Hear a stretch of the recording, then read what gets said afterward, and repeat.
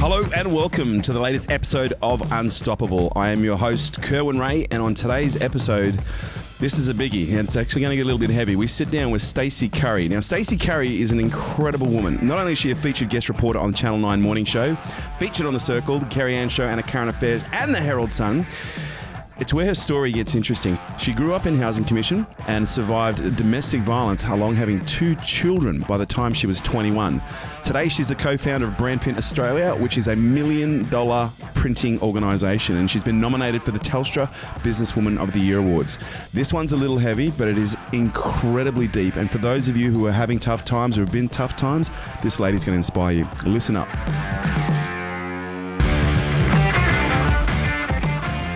So, ladies and gentlemen, it is my absolute pleasure to welcome to Unstoppable, Stacey Currie. Stacey, thank you for coming in. Oh, no, thank you for having me. It's an absolute pleasure. Now, Stacey, I say this to everyone. For people who perhaps don't know anything about you or your story, I know you do a lot of speaking. You've actually built yourself your own business. Tell people a little bit about your story and what got you to here. Yes, so I've got quite a, story of naughty girl comes good kind of thing. Is he a bit of a bad girl? Yeah, a bit of a bad girl. Bad girl come good. Yeah. Look, long story short, I grew up in Housing Commission without my mum. Yeah. I grew up with Dad, and he was, pretty dysfunctional. He had no idea how to raise children, and he's been left with these 2 babies. And, yeah, grew up in Housing Commission. Lived in a shed at 14 out the back of Dad's house, and then I was pregnant at 15, and then I was homeless at 19 with 2 babies, and then at the age of 21 I was, had 3 babies and living in domestic violence. So, yeah, that's the long story short. And current day, you run a business? Yeah, so I've got 5 kids, run a business, and just, love life. And so what's the business that you run now? So it's a large format digital printing company. Okay. So we do a lot of the retail displays. If you walk into a shopping centre like, Coles Myer or something, we do all the printing. And so you've built quite a significant empire from what I've seen. Yeah. Oh, look, it to me, it's an empire. Yeah. To my competitors, it might not be, but to me, it's something I never thought was possible. So, yeah. And so I guess if we go back to the 15-year-old girl who was pregnant with her first child, did you ever see yourself running a business like you are today? No way. I was off the rails. God, I was off the rails up until, my 20s when I had to pull my head in. Yeah, right. I had to pull my head in. So it sounds like you've experienced a lot of adversity. So what was it that was going on for you in your teens that kind of threw you off the rails? I think a lot of people, not everyone, but I think a lot of people have an off the rails story. Yeah. Some is a little bit more dramatic than others. Some involve, a little bit more, fun and games than others. But I'm curious to know, what was your story during your teens that kind of threw you off the rails? I think growing up in dysfunction, I had no rules or boundaries at home. Yeah, right. No rules whatsoever. I absolutely, my childhood, I had a lot of shit going on. There was a lot of fear there in some situations, but growing up with Dad, who was like a child, was the best childhood anyone can have because I literally had no rules. I could do what I want when I wanted with who I wanted. Yeah, right. And so I struggled at school with rules. If the teacher's telling me to do something, I'd tell them to go get effed, and I didn't care because if they told Dad, my dad would say, oh, God, they're whinging, So I just didn't care. I had no fears. I had no worries, nothing. I was a reckless child. But you're a little bit fearless. Absolutely. It's kind of interesting. It's almost counterintuitive how people think, the kids, especially teenagers, think, they'd love to live in a life where there were no rules, where there were no boundaries. But that in itself does produce the high level of dysfunction. It's actually quite unhealthy, isn't it? Oh, absolutely. I mean, I had no barriers to there was nothing that would stop me. I mean, I remember being just a child, and there was this huge cliff called Paringa, in New South Wales where I lived, where I grew up, and all the big kids used to jump off it, and Dad, I said, can I jump off it? And Dad's like, no. And me and my brothers just snuck down there and off we jump off this huge, massive ass cliff. And there was no, there was no fear in my life whatsoever. And we were so poor, growing up. We had nothing, no money. I mean, Dad used to have a jacket and he called it his flogging jacket, and he'd flog, hot chickens and ham and salamis and cut holes in his jacket, and wow. Yeah, and we had our food was every Sunday, the bakery, whatever they didn't sell, we'd go and get. And we'd have garbage bags of this bread on our kitchen dining room floor. And that was, if it was stale, you just freaking zapped it in the microwave. That was the lunch for the next week. Yeah. And I actually remember I used to go and stay at my boyfriend's house.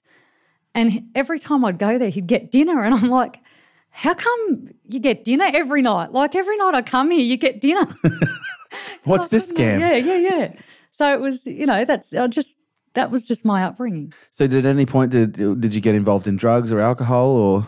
Oh, look, I've tried marijuana, but it never did any. I got paranoid, didn't like it at all. Yeah. Definitely a party chick. I used to drink, Thursday, Fridays and Saturday nights, not all the time, but because I was allowed to do it. I never smoked cigarettes. Like I was allowed to smoke cigarettes. Dad didn't care if I did drugs, so I never did it. I never got addicted to alcohol. I never got addicted to drugs, and I've never smoked cigarettes. That's interesting because what I find interesting is because a lot of people who grow up in highly dysfunctional families, they often do turn to drugs. They often do turn to alcohol as a way to, almost medicate themselves from the dysfunction that's going on. But it was almost contrary for you. Like you had so many so much freedom that there was no restriction, that there was almost no appeal to do that. That's kind of interesting. Oh, absolutely. And I lived in a shed, as I said, out the back. And my friends would come over and they came from strict families. And they'd come to my shed and they'd be all smoking bongs because they could. And I never did because to me, it was just nothing, I didn't care. It's interesting you say that because I remember when I was a kid, my dad used to buy, I don't know if you remember this, but you used to be able to get this beer that had like a 0.001% alcohol. It was basically brewed soft drink. Yeah. And my old man used to buy it and give us one can for lunch and one can for dinner because he wanted us to basically have the experience of having a beer with lunch and a beer with dinner. And so I never felt like I was missing out. And so all the way, fast forward through high school, very similar to yourself, I was never attracted to alcohol because I never felt like it was withheld from me. Yeah. Even though it was only brewed soft drink, I never felt like I was actually missing out. So at what point did you start to realize that, things had to change and you wanted to turn this around? Oh, look, that wasn't until I had 3 kids and DHS got involved and forced me and told me I would lose my kids if I don't change my life. Is that right? So what age were you when that happened? 21. And was there some kind of a significant event that led to Department of Housing Services, right? Yeah. So I was 15 and I fell pregnant. But growing up, I was kicked out of class every single day. Every day I was kicked out of class for disruptive behaviour. Like the principal even gave me a chair to sit on because he didn't want me to get piles from sitting on the cold floor.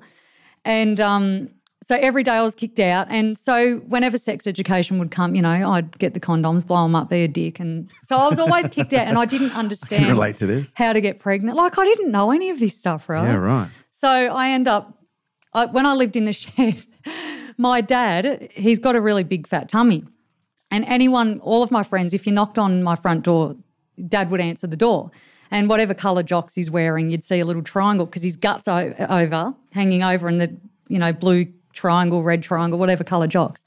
So there was a running joke with my friends that if you knock on Stacey's door, the dad will be answering in his jocks. So one day I walked from the shed down to Dad's house and he was standing in the kitchen just wearing his jocks. And he was showing me the hernia on his belly button and I'm like, shit, Dad, I've got one of those too, And he's like, oh, shit, love, you better get it checked out. So I went to the doctors and that's when I found out I was pregnant. It was a baby. It wasn't a hernia. Not a hernia. So I went back to Dad's and I'm like, shit, Dad, and I threw the test. So we're talking, you must have been like at a later stage of pregnancy for the belly button to pop out. I don't think it was really late. I do know my second one I was 18 weeks pregnant without knowing. But the first one, I don't remember with the first one, but I do know my tummy was protruded, like my belly button was out. Wow. And I shouldn't laugh, but that's. Oh, yeah, and I had no idea. Wow. And Dad, I ran home and threw the test at Dad, and Dad goes out and buys a cask of wine to celebrate my pregnancy. Like this is. Wow. That's and so I just still continued climbing trees, going on my bikes. I had a bike off the hard rubbish. I had a pink bike. I'd just go everywhere. I still continued school, and then. So, I still went to school because I was the poorest out of all of my friends and they used to always have the cross colour and the country road jumpers and all the things that were in the Stacey pant, And I wanted that too. So I got a job in a factory putting together Easter egg hampers and stuff like that to earn money so that I could have the same clothes as them. And then I'd get all the kids, because Dad used to babysit a heap of kids and I had all these kids in my house, like Will Ferrell. And I'd go and knock on all the doors and make a sale and get the kids to clean the houses and then go in and make money by cleaning the whole house. But you get the kids to clean the houses for you? Yeah, and then I'd take them down hustle. and get them lunch, and shout them lunch with the money. And so on the side I was attending school and I was working at the Easter egg factory on the Saturday, and that was my $70 I'd earn or something. And I'd buy some, country road jumpers or something, or Dad would flog them for me, whatever. he used to flog everything for me. And so then I ended up moving out when I was 17 and found out I was pregnant again. And that was when I was 18 weeks. Again, I just had no idea. And so at 18, you've got your first child, boy or girl? So he was a boy. Yeah. So I had him at 16, just turned 16, and took him to school with me. So every day I'd walk to school, catch the train, take him to school, come home. And after school I worked at a cafe. So by this stage I'd moved up in the world out of a factory into a cafe. Dad would meet me in the main street. He would take the baby home and then I'd work and then come home after, get up early, get the baby ready, walk to school, catch the train, walk to, And then Josh started to crawl and walk at school, so I had to quit in about year 11, I think it was. And then I started TAFE, and that's when I had my second baby. So I was 18 when I fell pregnant. And what were you studying at TAFE? So that was, I think it was office administration or something basic. Yeah. But I just needed to. I knew that I was offered a housing commitment because I ended up homeless after that. I moved out into a unit. The lady that lived there wanted to move back, so she said, you need to vacate the property, And I couldn't go back to Dad's because at this stage I had 2 kids. My dad had a housing commission house. We had 5 kids there, plus the boyfriends, and Dad would take in homeless people, drug addicts. Like, there was just no more room for me. It was a very dysfunctional home. So I thought, shit, I can't go here. So I stayed on a friend's floor in her lounge room with no mattress, just the 2 kids. And I had one, those fold-out kiddie mattresses? Yeah. Yeah, so I had the bananas in pyjamas one and I'd put them both to sleep on that and I'd sleep on the floor. And I was still attending TAFE at that stage. So I'd get up. Do you remember when Melbourne lost all the heating and hot water for 2 weeks? Yes, I do. Yeah, it was then. Yeah, and it was freaking freezing cold. It was so cold. So we had no heating, no hot water, living on a freaking lounge room floor with nothing. On your bananas and pyjamas. Yeah.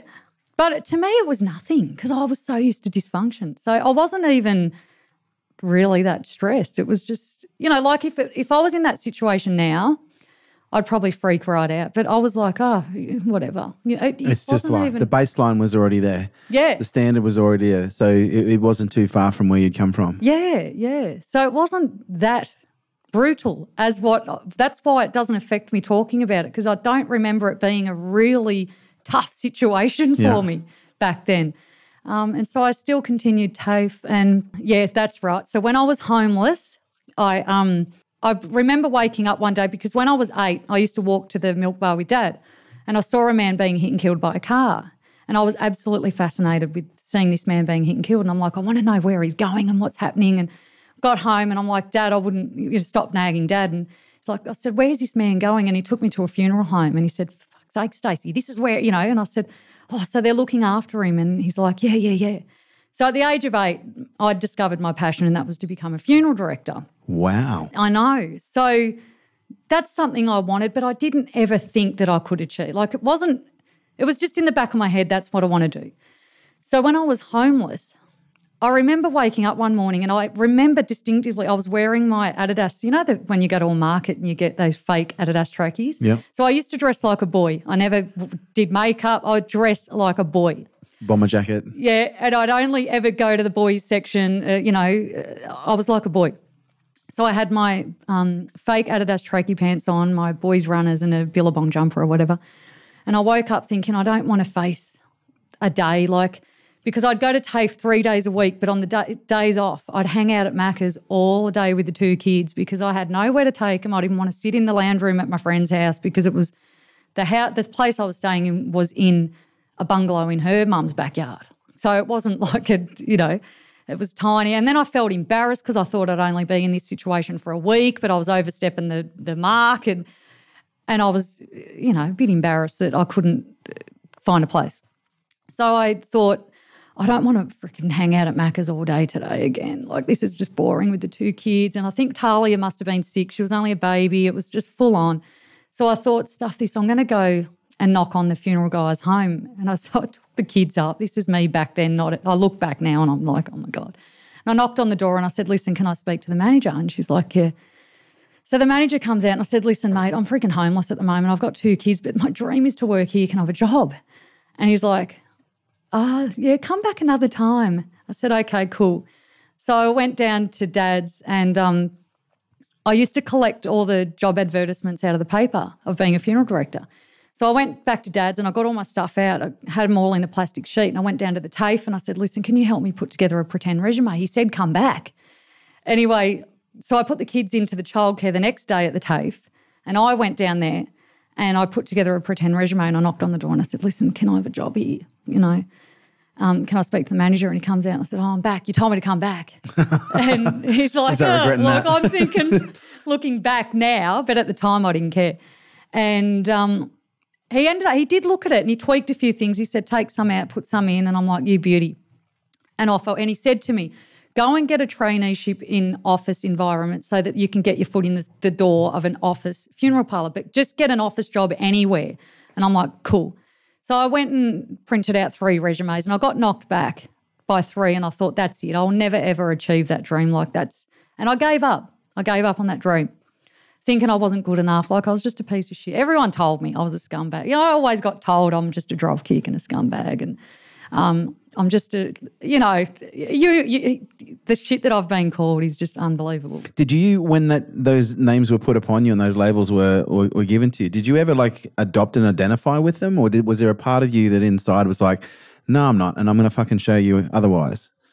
No, it wasn't even about I'm going to show you. It was more, how rude. Why do you think that of me? Because I didn't. So you didn't identify? No, yeah, not at all. I do remember one lady rang me up years ago, like saying, you've ruined my life, my husband's life, your life, everyone's lives. And I'm like, why though? Like, I look back now and I can see why she thought that. And then I went and met another boyfriend one day and I had the 2 kids. I was single and I thought I was a decent person. And she's looked at her son and she goes, oh, God, your brother wouldn't pick up a girl off the gutter with 2 kids. And I'm just like, oh, geez, that's a bit rude. So and then I was court ordered to go to counselling. And my counsellor told me about a year later that the lady in the office said to her, that Stacey girl's way too far to be gone. She can't be helped. But I never. What led to court ordering counselling? Okay, so this is where I'm getting at. So when I was homeless, I wanted to go. I got knocked back from the funeral job. Yeah.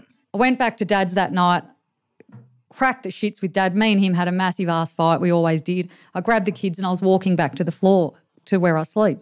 And I'm thinking, fuck, I need to change my life. Like, this is just, I don't know what I'm going to do with my life, I can't, now I don't even have a dream anymore. I've been knocked back. And so I remember lying there thinking I have to change my life. And I know it was a Friday night because I'd already arranged to go to the nightclub on the Saturday night. That was already planned. That was done. So I thought, right, I'll wait till Sunday and then I'll fully change my life. That's it. I'm going to change my life on Sunday. And I went out night clubbing and, I met a guy and I was, dancing with a hot guy and another hot guy, and the other guy ends up bashing some guy, and I went back home to Dad and I said, Dad, I have met the hottest guy. Like, he is the man of my dreams, Dad. And Dad's like, oh, good on you, love. I wasn't in a good place in my life and it became very volatile, this relationship. Right. So, and I had another baby and that's when DHS got involved. Right. So there was a lot of domestic violence in that relationship, and I ended up at the Royal Children's Hospital and I was in a tiny room, probably this size, and I had the federal police and the DHS and the hospital staff telling me that I had 2 choices as of right now, and they have they've got the foster families all organised, and they said, you've got 2 choices. You can lose your kids, stay with in this abusive relationship, and all 3 kids will be placed in foster care tonight, like right now.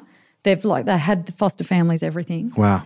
Or the second choice is you can keep your kids, but you must change your life. So for 12 weeks, you're court ordered to have nothing to do with your partner. You have to attend domestic violence counselling, and your dad has to live with you for 12 weeks. Was that your come to Jesus moment where you literally was like, right? Absolutely. Yeah, right. Oh, yeah. That was to have my kids meant the world. I know it sounds dysfunctional, but I had the most close relationship with my kids. They were my world. They still are. They were my everything, as you can imagine. So I remember I was on my knees begging them to just please don't take my kids off me. I'll do everything. And I do remember leaving there scared shitless thinking, but how am I thinking? I didn't say this to them because I didn't want them to know my fear, but I was thinking, I thought I was living the dream life. Like, I've got the dream guy.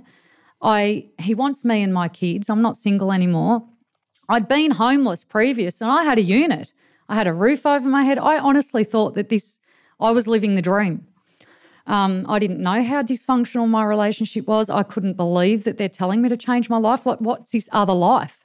I've got no idea.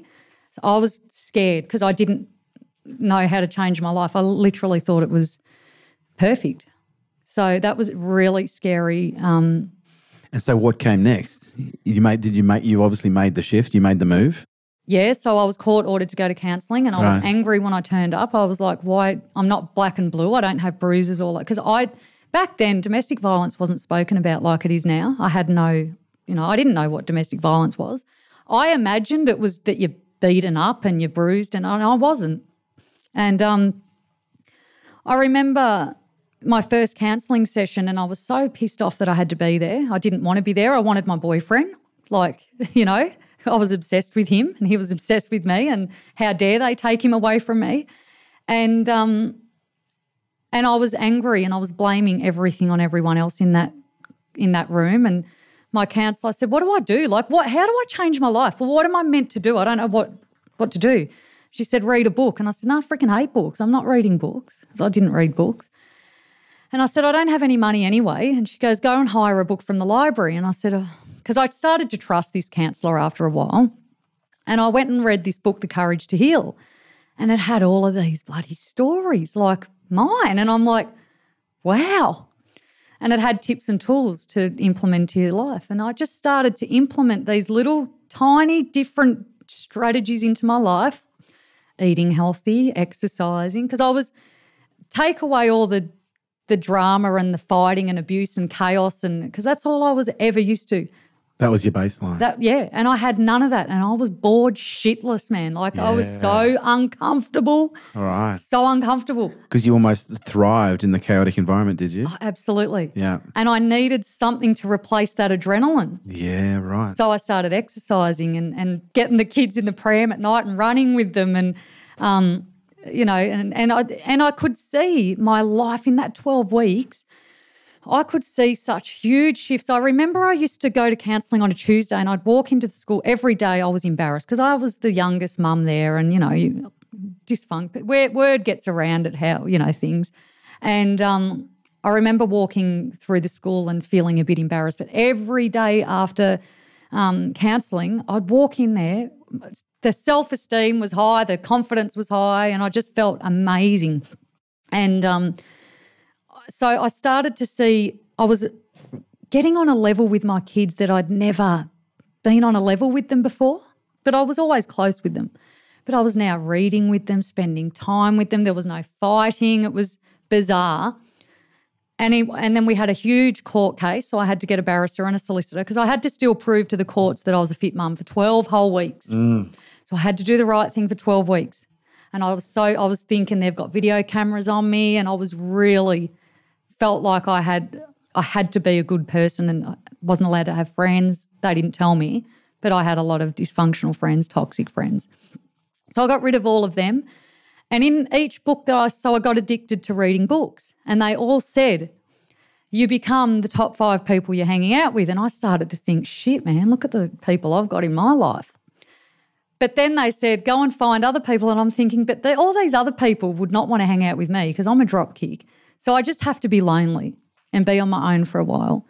But then the 12 weeks was up. I won full custody and I was allowed to go back to living my life. And I was really bored. I'm thinking, well, I don't know what to do with myself, really uncomfortable.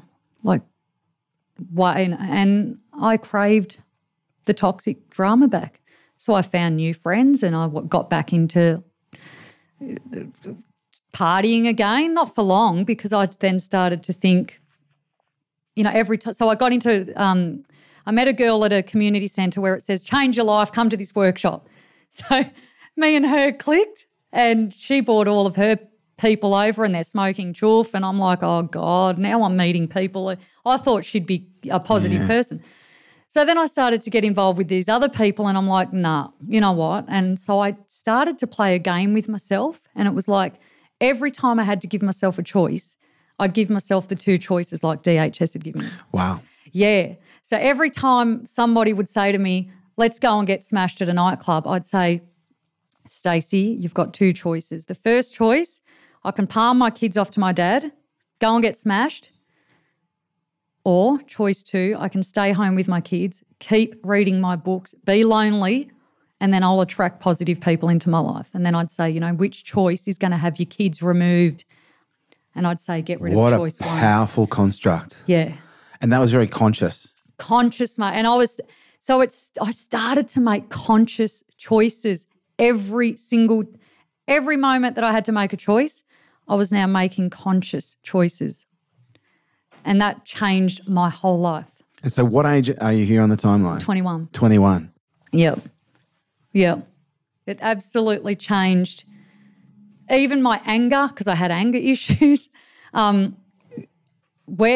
Choice one, I can lose my shit and react to someone stirring me up, or choice two, stay calm, be a better mum and a better role model. Which choice will have my kids removed? Well, the first choice is going to, Stacey, get rid of choice one. And that's why my message is good riddance, because I talk about, people say, focus on what you do want. Focus on this, do a vision board of what you do want. Bullshit. I say focus on what you don't want and get rid of the shit. Yeah. That's really, really true. But not just focus on what you don't want, focus on the absolute worst case scenario of losing the most important thing in your life. Yeah. Because it's interesting that you say that. Like I unwittingly do something very similar with my son. I've had 7 near-death experiences, and so I've tasted mortality, and so as a result, I developed this ability to just deal with the potential for death. And I was like, you know what, if I die, I've nearly died 7 times, no big deal. But then all of a sudden, my son comes along, and the fear of death came back into my life again, because I was like, fuck, now I need to be here. I want to be here. There's something greater than myself that I want to be here for. And so in the mornings now, and this is kind of hysterical because I'm someone that likes to be on time. I'm very regimented, boundaries, structures, because I'm an addict. So for me, in order to live in a very healthy way, I need structure, I need boundaries, I need discipline. But when I'm with my son, I always make the decision, like in the mornings, it's like, okay, I can spend an extra 20 minutes with my son and we can be late for school, okay? Or I can rush him right now and there'll probably be a little bit of a tanty and we'll be at school on time. But one of us may not come home tonight. And if he didn't come home, which choice would I be happy with? Yeah. And so as a result, we got to school at 9:30 this morning, and I walked into the lady, and she's like, because they're used to it with me, and he's 4 3/4. It's not like he's in fucking high school, but but they're used to it now because I just said to them, we just decided to spend some extra daddy time. Oftentimes we'll go to the coffee shop, he'll have a baby chino, and we'll just hang out. So I can completely relate to that. So at this point, your psychology started to have this massive shift. Yeah. And it was becoming very conscious. Had you entertained the idea of starting a business at this point? No, not at all. So that's when reading all of these books, I realised how toxic my life is, and I couldn't trust myself after the 12 weeks when I said I was going back. I just couldn't trust myself to make the right friendships because I kept attracting similar people. Yeah. And so I thought, okay. That's a great awareness. Yeah, well, I thought for 12 weeks I was really good. And I tell you what, I was dealing with barrister solicitors. It was the most inspiring 12 weeks of my life. At age 21. Yeah. The work I was doing with, like I was learning about the cycle of domestic violence. I was hungry for all of this knowledge that I was learning. So I thought, okay, if I've behaved myself for the 12 weeks and proved myself through exercise, eating healthy, reading books, I've had no friends, mate, what if I do that for 12 months? What if I do the same thing for 12 months? I'm not going to have one friend in my life for 12 months. I made that decision. Wow, break the cycle. And so 21 and so I had no one. And you imagine, those values things where you do your wealth, health and, my wealth, I was on a single parent pension. Health was okay, but family was drama and my hobbies were partying and stuff. Take all that away. I've got nothing in my life, right? Literally nothing. And again, I was bored shit. And you're an addictive kind of person. You run with adrenaline, right? Now, when I was in toxic stuff, I created a monster. I was really good at it. I had nowhere to put this adrenaline. I'm like, I need to put it somewhere. Are you ADHD? I've never been diagnosed with ADHD. Yeah. I just think I've lived with a lot of anxiety without knowing it from a child, from birth, without knowing it. Yeah. So it's in me. Yeah. And so I couldn't sit still with myself at all.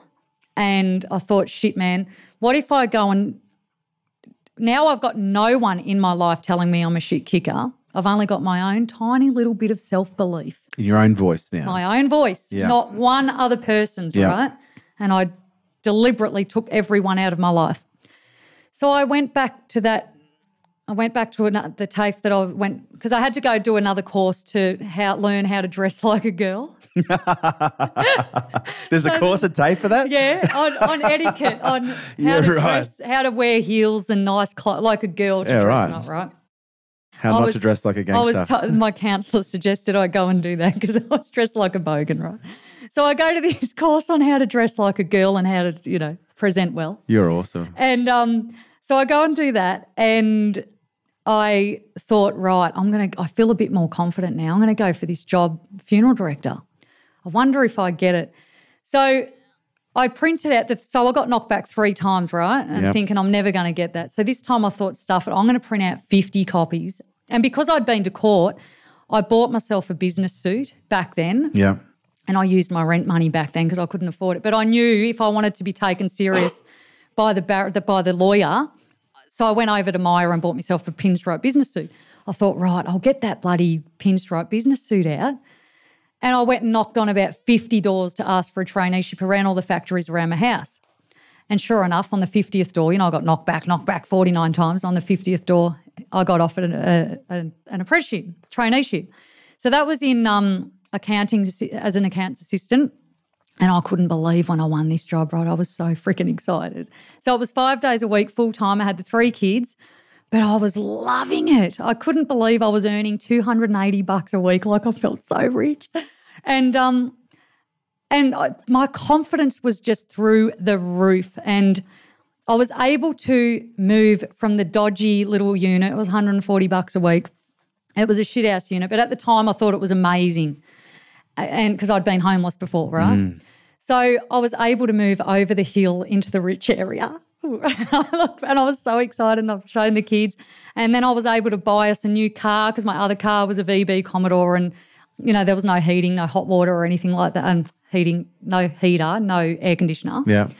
So I'm like, oh, my God, kids. And Josh would have been about 16, 17, 18, 19, 20, 21, about 6, 7 at the time. So he understood cars. And so me and him went and chose the car and went driving around and it was so exciting.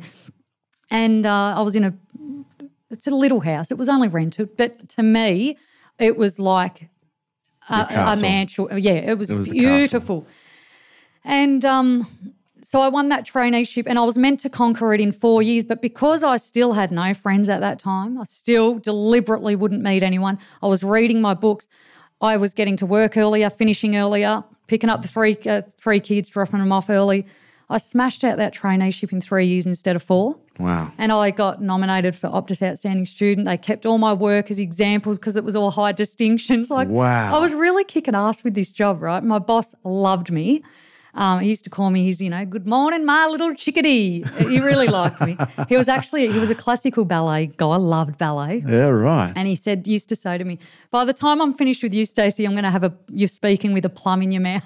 I'm like, oh, yeah, I don't know about that. But anyway, he took me under his wing and taught me everything about accounting, and he gave me all these massive ass jobs that I never in my dreams thought I could achieve, and I did, and I used to kick ass. He's like, fuck, Stacey, like, you're amazing. And, oh, really? So it boosted my self-esteem and confidence. Anyway, 7 years I'd been knocking on this funeral guy's door, mate. Every 6 months with the traineeship, I'd knock and say, mate, this is where I'm at. Here. This is where I'm at. I'm still here. And I'd never forget it. The last day I turned up, I was dressed in a halter neck dress because I started to dress like a girl. And I could afford nice clothes and makeup. And it was a black and white halter neck dress, and I had my stilettos. And I walked in and I said, listen, mate, I finished my traineeship. I've finished it 3 years ahead of schedule instead of 4, 1 year ahead of schedule. And they've kept all my jobs as examples, and I've been nominated for Optus. And he sat back and he's like, Stacey, I think you're ready.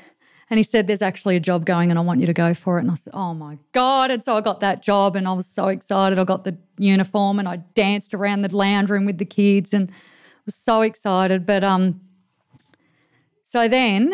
So I was living the dream, right? So then I've attracted— now funeral director. Now, and I'm funeral director's assistant. Right, so I had to start ground up.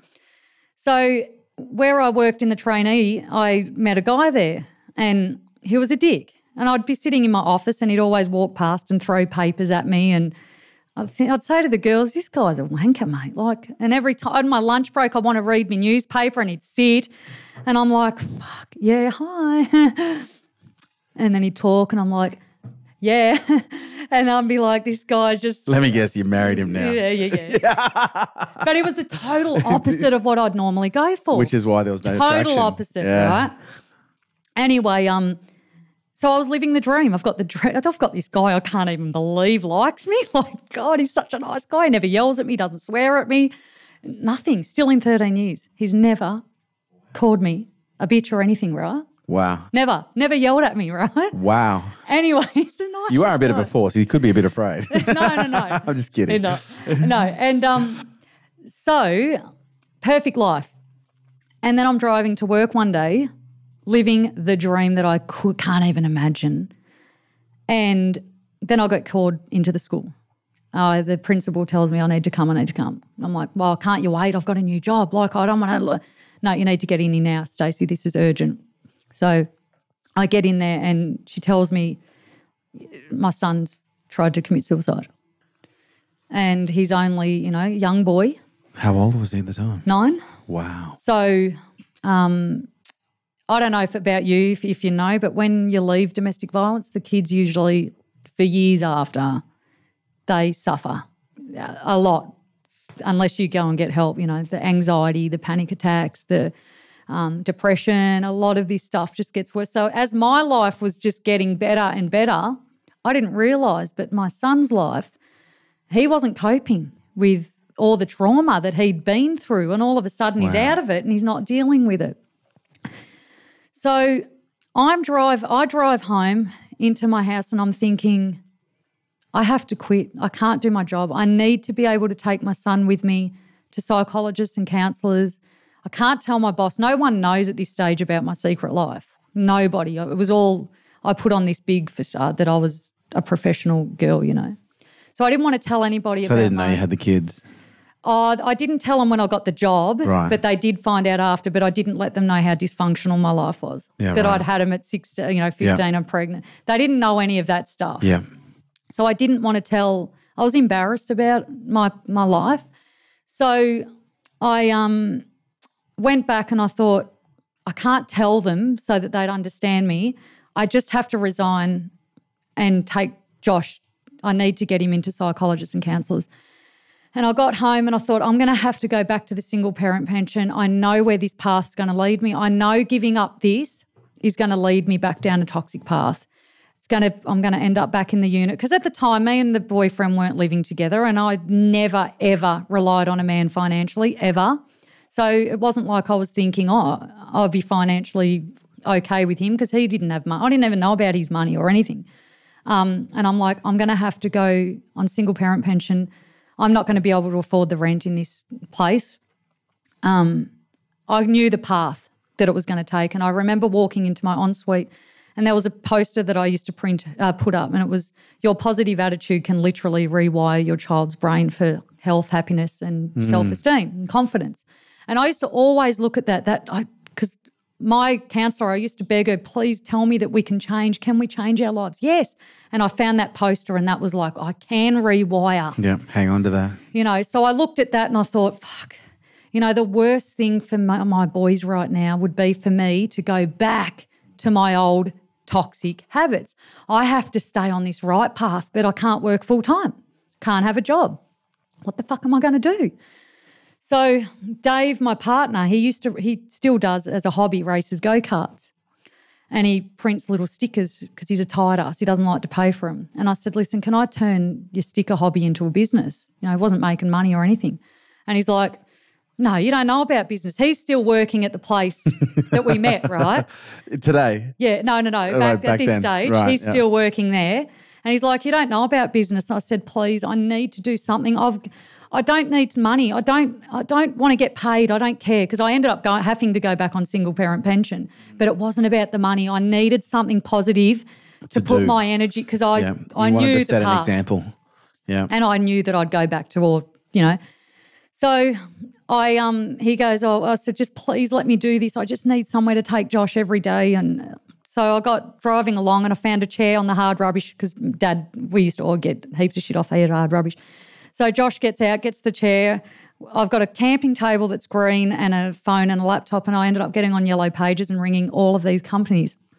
And sat there and I did the same shit that I knocked on doors to win my dream job, knock back after knock back, and I thought, right, I'm going to ring 100 companies here, and I sat there and ringing all day. And I got this one lady that's a big company today. I won't say who it is, but it was huge. And she goes, I'll come in for a meeting. And I'm like, yeah, cool. So I went in there and I said, listen, I think I can do some printing. I didn't even know about printing, nothing. And I said, I reckon we can do what you need. And she goes, oh, beauty. So we sit down in this big boardroom and she gets out the big plan. She goes, look, we've got a conference in Queensland and we need all of this printing done, the flags and the banners and all that. And I'm like, oh, yeah, beauty, we can absolutely do that. Walked out and I rang Dave and I said, Dave, I've just won a fucking $30,000 job. And he's like, Stacey, I told you not to contact the large clients. He goes, we don't even have any freaking machinery. And I'm like, fuck, you're a negative ass. And I hung up and I went and found a printer. I said, listen, mate, I've just won this big ass job. Can you print all this stuff for us? So he printed it all for us. And that job, I nailed it. I put a little bit of profit on for us. Yeah. And I repeated that same thing, and within 6 months I'd won jobs with BHP Billiton, Clive Peters, Coles Myer, all these huge companies, right? And I'm like, Dave, you need to resign from your job and come and help me in your business. That's how we started. In your business? Yeah. So in the first year of business, and I'm not just making this up to make it sound good, I made $300,000 worth of sales. Wow. In that first year, and I had nothing. Wow. And I didn't make money. Yeah. I still wasn't getting paid because we're putting margin and investing in machinery. And, investing back into the business. You know, and getting into a factory. And yeah. I am curious though, like in those phone calls in the early days, two things first and foremost. When you were getting knocked back, what was the talk? Were you conscious of the talk track in your head that kept you going? Or were you it was just an initial response, right, got to keep going? Or were you conscious of the story that you were saying to yourself to keep pushing? No, I was just picking up the phone. To me, it was a game. It was like a game. So you treated it as a game. Second thing, you didn't fuck around with the little guys. You BHP, Billiton. Like was that your mindset? Well, I'm just going to go for the biggest fucking one I can. Absolutely. I'd never went for the little ones. It was the biggest mothers. Like I didn't even think to go to the small ones. I was just thinking of the brands. Like who would get printing done? Yeah, who would? Because I didn't know BHP, the industry. Yeah. So straight to the big ones. And so $300,000 in your first year. How long ago was that? Oh, that was about. God, that would have been about, 8, 9, 10 years ago. But so we're doubling and everything. Like everything's just kicking ass. We're in big factories. I'm buying the BMW car thinking I'm fucking living the dream. Here we go, yeah. Yeah. But my sons are still getting off the rail. So even to present day, you mean? Or yeah, I've got the 18-year-old who's not settled. He's not bad. He's not on drugs or anything, but My boys need me. Yeah. And do I want to take the business to 5 mil? Why? Just because it's a game? I can't drive that business as far as I know I can because I still need to be there with my boys. Yeah. They still need me. They're number one. Yeah, absolutely. And I've thought, I'm like, I could build an empire. I know I could. I've got it. But at the end of the day, if I was to die, what's more important, money or my kids? I'm living comfortable right now. I'm comfortable. I'm not wealthy, like I'm not rich, sickly rich, but I've got everything that I need. And I've got really amazing relationships with my kids. My 5 kids, I've got 5. Wow. You're a breeder, aren't you? Yeah. So me and Dave had 2 more and that's no more. No, that's it. Shop shut. Yep, that's it. But I've got such good close like my 23-year-old, me and him are so close. My daughter, 21-year-old, and it's because I've invested so much into their lives. And I know Josh, the boys struggle a lot with their depression and anxiety every now and again, and I need to be there for them. And if I'm just constantly in the business, you know what I mean? You know what it's like. I do. And there's so much stress at work. You're like a firefighter. You just go to work putting out fires all fucking day. And then when you've got I need to get rid of shit to have enough room for the boys. Even 2 days ago, my son rings me, Mum, can we go for a beach walk? And I'm able to do that. Yep, let's go, because he's got anxiety and he needs to talk to someone. Yeah, right. And I'm there for them. Now, what's the point? Like if I have this huge empire, I'm not able to do that. And I'm stressed and I'm agitated. And so I had to make that decision in 2017. I said to Dave, I can't I think we need to leave it for now, just leave it at the level where it's manageable. I can't, because I'm the sales bitch. Yeah. And, it devastates him, but he understands because he knows my kids, I nearly lost them. They are my world, and my time will come again when I can focus 100% on me. Are you coming to Nissi? We've got to get you in a Nissi. What's that? It's our 3-day Nail It and Scale It program. Yeah, right. We could perhaps show you how you can have both. Yeah, right. Yeah. Yeah, because I do, at the moment I am curious, like I would say probably 80+% of our audience are parents. We attract a huge percentage of, people who have kids, not just in business, but also just parents in general. But I'm curious to know from you, like, what are some of the things that you do in order to keep that balance? Because for some people, the dollar is very attractive and they're like, I had this one instance with a client, I think it was last year. She said, my son just doesn't understand. I have to work all the time because I'm trying to give him the life that I didn't have. And so I'm curious to you how you balance that. What is the psychology that you use to balance that equation? Like when you do have that balance issue, like do I work or do I spend time with my kids? So my, I don't have balance. I wouldn't say, every morning I get up, it's a non-negotiable. I go to gym every morning and I don't go to gym to look good. My mindset, it does for my mindset. Yep. And it's just part of me now. Every weekend I meal prep. So I know exactly what I'm having all week. Me and the kids, I prepare my meals and I prepare theirs. I do school lunches every night without fail. I get their school uniforms done. I've never, ever got a pile of washing. It's done every day, every night, washed, dried, put away. My house is clean every morning before I go to work, spotless. I'm on top of everything, anally routine. You are like military. Yeah.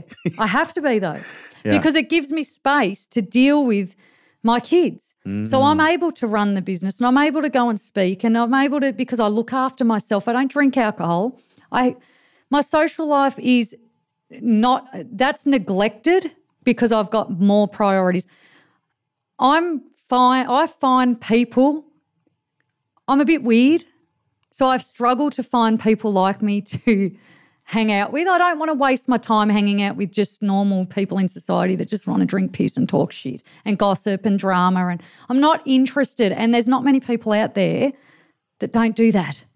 So I'm very picky with who I allow in my life now, very picky. I've got some, really good close friends, but there's not many, so I don't have to care about being social all the time and that. So I look after myself in that way. I'm just anally routine. I get home, I prepare dinner in the morning. So that's all prepared. So when I walk through that door at night, I just cook it. It's done. And I just get shit done. I just do it. Structure and discipline are a huge part of what you do. Yeah. And from what I'm hearing, it's that structure and that discipline that creates a level of freedom that you then invest into your kids. Yeah, absolutely. And I learnt that at 21 when I had the full-time traineeship. I was a single mum, 3 kids. I had to make this traineeship work. So I had to learn discipline. Yeah, right. And routine. Because prior to that, you didn't have any? Never. I was scattered all over the job. And that's how I ended up smashing that traineeship. A whole year off was discipline and my routine because I was so structured. And now I've just continued it. That's part of my life. Like I go to bed early, I get up early, do the gym. I fit everything that most people say they can't do. And then I've still got time at the end of the day. So when my kids text me, because they always do, one of them does, at the end of the day, Mum, you up for a walk? Yep, beauty, let's go. Oh. I'm able to do that. And you've got that kind of relationship where they can talk to you about their issues. Oh, all the time. They come to me. I am like their psychologist, seriously. And I know that you don't want to be the rescuer and all that, but I've got them into psychologists and stuff, and they can't do what I've been able to do with them. And that's why most people will say, oh, let them go. They're old enough now, but they come to me and open up and everything. They'll always be your kids. Yeah, and I can't give up on them. A child's brain isn't fully developed until they're almost 30, age 27, 28. Well, there you go. Yeah, and they need they need maternal support until that, and do you know what's really interesting? We've got a great client that we work with called Dr. Vanessa Lapointe. And, because a lot of people say, oh, the goal of a great parent is to create independent children. She goes, absolutely not. The goal of a great parent is to create dependent children. I like that, yeah. Because dependent children are children that will go to their maternal, their parental figure and ask for support because they need it. Wow. And dependent children create independent adults. And I remember hearing that and going, fuck me, that's profound. Wow. Because oftentimes I see parents doing this with, kids at the age of 4 and 5. Oh, I want them to, gain some independence. But kids, even at the age of 4 and 5, independence to a child is insecurity. It's unsafe. Yeah. They need a big person around them in order to make the world safe, and that's our job. Wow. So, yeah, that was profound for me. And also around discipline, I don't know if you've experienced this yourself. Like, it sounds like you've got a great relationship with your kids. But I learned this incredible lesson through Vanessa as well, where she said, slow is fast. There's certain disciplinary techniques that we can use on small children that might get you the result really quickly. But once they get to an age where you can no longer use threat or intimidation or physical size against them, they will fucking rebel against you. Yeah. So in the earlier years, it's important to learn how to negotiate, learn how to influence, learn how to get them to comply because they want to, not because you can physically intimidate them, not because you can actually threaten to take things away, not because you can actually impose your will by picking them and carrying them somewhere. Because once a child reaches a physical size where they're no longer afraid of you or intellectually intimidated, they will rebel. Yeah, well, that's what my 18-year-old actually, he became a violent kid. Wow. Well, he had a lot of anger. And I actually had to get a restraining order in the house that he can't be violent to me because it was so bad. Wow. As a child, he was fine. He was not fine, sorry. The anger, I knew it was anxiety, so I'd help him and talk to him through it. But as he got to 14, 15, he was now taller than me. It was getting a bit scary, like some of the threats and stuff. And I didn't know how to deal with this because you're taught in domestic violence. It was the absolute cycle of domestic violence that I was living in with my son, and you're taught to get out of it, get out of the relationship. But when it's your son and you love him, I struggle. And I put up with a lot of years of him being abusive and angry towards me because I kept saying, oh, it's okay, it's because of his childhood. But it got to the point where I thought, mate, if I don't do something, he's going to go and continue on with his girlfriend or his daughter. That becomes a template of how you treat a woman. Yeah, so I had to go get a restraining order and stop that. And he hasn't been violent since. But that's the first time I had to give up on my son, and that was the most heartbreaking time of my life to think. I honestly felt like I'd given up on him. But I've done him the biggest favour. Yeah, no because kidding. I didn't put up with it. And still, like I said, he's not perfect. He hasn't been abusive to me since, but he's still doing dumb shit. He's 18. He's 18 though. I was worse than him, and that's why I'm like, he's got to learn his own. This is his journey. He's learning his But this lessons. is also a great example, that kids are messy, kids are loud, kids that's why they're fucking kids. Yeah. They're stretching their limbs to find their boundaries, in some cases overstretching. Yeah. But that's their job. And in many cases that job involves pushing every single button that we have on our circuit and finding ones we didn't even know that we had. But that's why I still want to be there for him. Absolutely. Because he is going through that turmoil time, and I didn't have parents to go to. And I think if I had it, maybe I could have got, wouldn't have gone all through that destruction. But I think that disruption made you who you are today. Oh, absolutely. And if you weren't who you are today, maybe you wouldn't be able to relate at the level that you do to your kids. Yeah, absolutely. And that is, that's a huge part of your gift. Yeah. And I relate in so many ways. It's only been in this year where I started having what I would refer to as a tangled hierarchy, because I thought my purpose on this planet was to help people. Yeah. And to help people, and that was going to be my mission, build $1 billion organization in the process doing it. And now I've got this 4 and 3/4-year-old, and I'm starting to realize, holy shit, my purpose isn't to change the world. My purpose is to be a father. And I'd rather have a $20 million business rather than $1 billion business and be the most incredible father the planet. Yep. Versus being $1 billion business and having a child that has, adopted all of my dysfunction as a result. But what's interesting, and I'm curious if you can relate, because dysfunction is a cycle. We pass it on to our kids.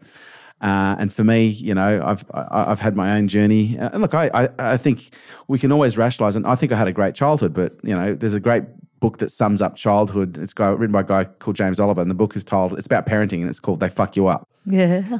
And I discovered that all the wounds that I developed through my traumas in my childhood, I'm now getting the opportunity to heal as a result of being a father, because I see those behaviors coming up and being conscious of it. I was like, no, I don't want to be my mum. I don't want to be my dad in that context. Okay, I've got to heal this. And so what I'm discovering is by putting my son first, I'm actually becoming a better father, but I'm also becoming a better human being.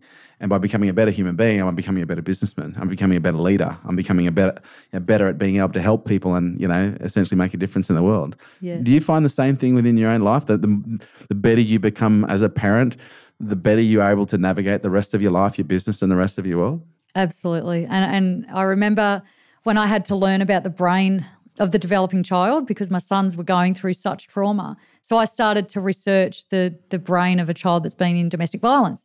And I was learning about neuroplasticity, and I'm like, oh my God, you can actually rewire the child's brain.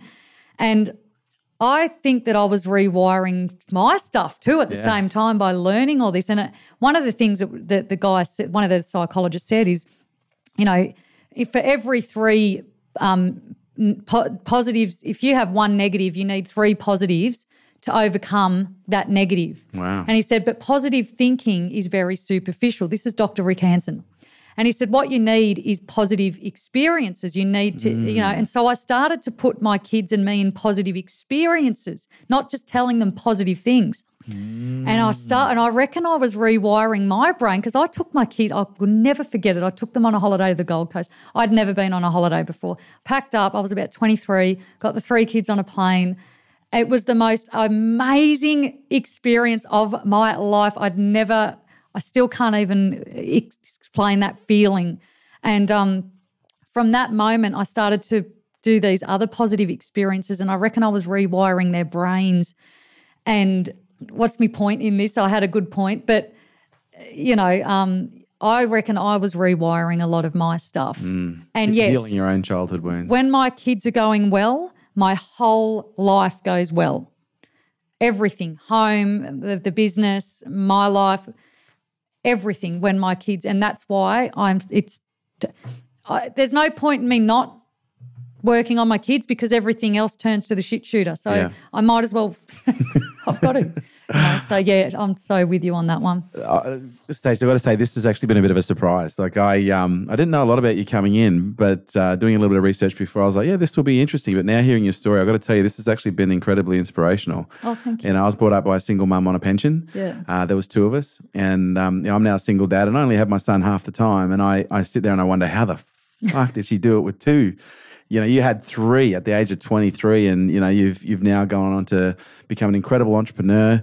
I know you've been nominated for the Telstra Woman of the Year. You've been featured by ABC's 7:30 Report. You've been in the Age, BRW, guest reporter on Channel 9 Morning Show and featured on the Circle, Kerry Ann Show and the Current Affairs, the Herald. Like you've literally hit, mainstream with the success that you've had. And I really want to honor that. And I really want to acknowledge the journey that you've had because, it's been very clear that the journey that you've had has made you who you are today. Yeah, thank you. And it's been a real honor and a real pleasure and an inspiration to connect with you.